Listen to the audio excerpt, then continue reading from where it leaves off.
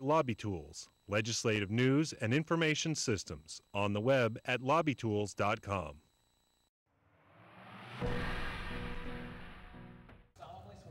Two years ago, Governor Rick Scott swore to uphold the Constitution. That I will support, protect, and defend the Constitution and government. The Constitution and government. It's a promise the ACLU says the first-time politician has broken multiple times. The ACLU released this report Thursday evaluating Scott's first 2 years in office and highlighting their 11 suits against the state.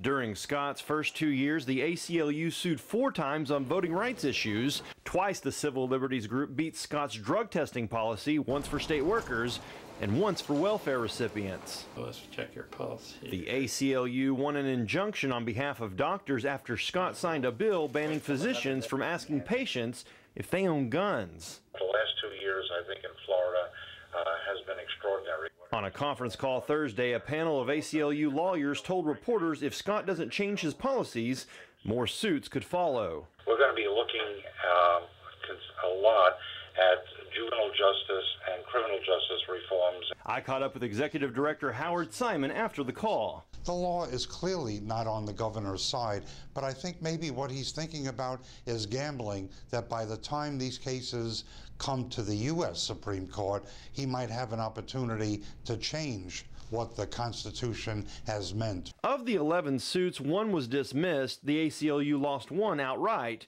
and 4 are still active. Reporting in Tallahassee, I'm Whitney Ray.